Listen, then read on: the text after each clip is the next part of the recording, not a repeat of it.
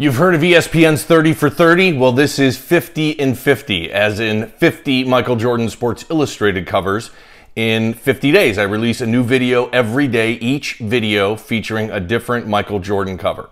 Now, Jordan has been on more Sports Illustrated covers than everyone else by far. It's not even close. I'm trying to collect all 50 covers, newsstand issues, not subscription issues, but newsstand issues, and have them graded by CGC. And as you can see, today's issue, cover number 17, is the first issue that we've done in this series that I don't have graded yet. I'm only missing about 4 or 5, but this is definitely one of them, and several of them are at CGC right now. This issue came out on August 5th, 1991. Jordan isn't very prominently featured on this cover, but SI considers this a Jordan cover anyway. You can see that you've also got some other images on the front page, and Jordan is just kind of in this small little box up in the corner.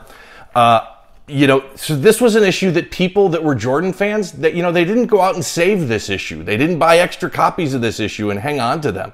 And it's really, really tough to find a newsstand copy of this issue in good condition. And I think, because Jordan wasn't very prominently featured on it, that's just another reason why people probably didn't save this and why it's so hard to find.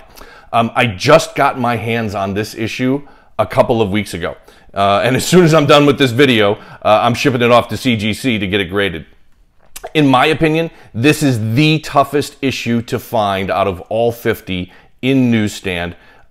Probably even tougher to find than his first appearance and first cover from 1983. So kind of an oddball Jordan cover here. It does qualify as one of his 50 covers according to Sports Illustrated, and a really, really tough one to find in newsstand and in decent shape. So again, cover number 17. Like, comment, subscribe, follow on social media. It's CGC Sports Illustrated.